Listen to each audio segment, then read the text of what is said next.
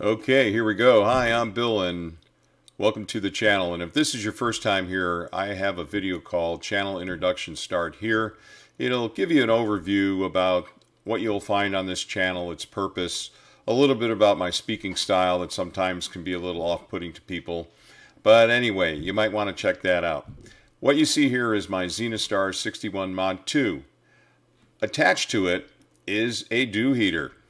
So part of my research through hanging out in the Cloudy Night forum is that dew builds up overnight. So you get a dew heater and you put it around your dew shield and it will mitigate the dew. So I knew nothing about it. I didn't know where to start. I didn't know which one to purchase. Being a little budget conscious, I decided to go with this one here at $19.99. There were some more expensive ones around $45. And in the long run, like is often the case, maybe I should have went with the more expensive one. But anyway, this is the dew heater that I started with, $19.99. And I also had purchased a power station. I settled on the Jackery Power Station Explorer 240. I thought it was time to start to understand this power station and whether or not it'd be enough power when I go to a remote site. Actually, Quizibo, a viewer of the channel, raised a question about this power station. I believe he saw it in one of the videos that I had done. So anyway, I thought it's time to start to understand this power station and start to understand how much power does each of the components that I'm going to support with this power station draw. So I thought I'd start with the dew heater. This is the controller for the $19.99 dew heater. I had no idea how much heat low put out versus middle versus high. So I decided just to use the dew heater in high mode, and then I was going to take some measurements, which I'll share with you in a moment. So here was the Jackery Explorer 240, 100% charge, no load. And one thing I want to point out about the Jackery, and if you have them, I'm sure you're already familiar with this, but you'll see that there are individual switches associated with the different power ports. And that's really a nice feature because you could just turn off all the ports with that power switch per port type. So I got started. It was 0 minutes. I plugged in my dew heater and I saw that it was drawing 7 watts. So okay, not too bad, but would the draw be consistent over time? So what I did was I took another reading at the 30-minute point. I wanted to see when it's drawing 7 watts, what percent of the available battery would it use. I have a infrared thermometer that my wife and I use for our outdoor pizza oven, and I decided to take some temperature readings.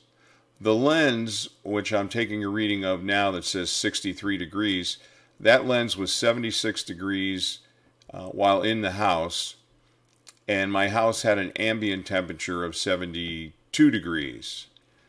So I found that interesting. Quite quickly, with an outside ambient temperature of 50 degrees, that front lens cooled down rather quickly. I also took readings on the outside surface of the strap, so taking a reading from the side. And I think at this point in time, at kind of 0 minutes, it had just been brought outside. I guess it was out there for a few minutes before I plugged in the dew heater. It was still reading 76 degrees on the outside surface of the dew heater strap. After 30 minutes with a 7-watt load, my battery availability was showing 98%. And so here's just a little chart that I made. It's not real scientific. The test was more, you know, for my own information. If any of this is helpful to you, that's fantastic. But I plot the ambient temperature, lens temperature, strap temperature, dial temperature, and what the load was, and battery availability over time.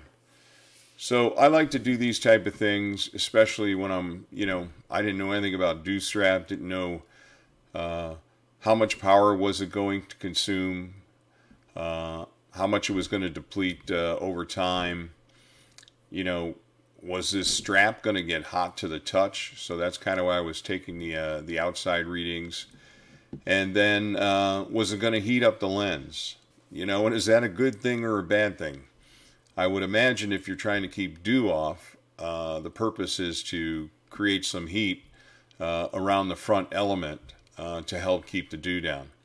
But there's a lot I got to learn yet. I really need to get this scope out there with the dew strap and everything out on a chilly night where the temperature drops off over time, where the ambient outside temperature drops off over time. And then I'll see whether or not dew builds up. And then I guess if no dew builds up, then the dew strap is working for me. I'll also need to get one for the guide scope, I understand. So that'll be my next acquisition. So I don't know if this was helpful for you. It was for me. I know that the strap's not going to burn up my dew shield on my ZenithStar 61 Mod 2, so at least that much I know.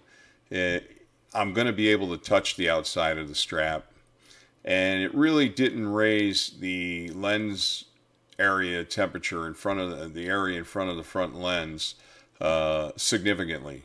But it appeared that it did raise it for the 2-hour period that I had it attached, where the outside ambient temperature stayed constant at 50 degrees. So anyway, this kind of fell into I don't know what I don't know, so I thought I would just take a moment to try to understand and fill in some of the gaps.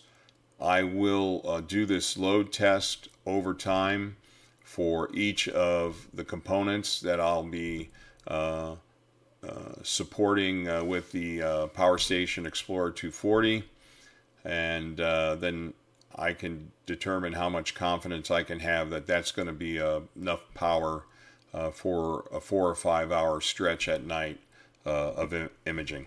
So anyway, nothing scientific about this, but it's kind of how I approach things.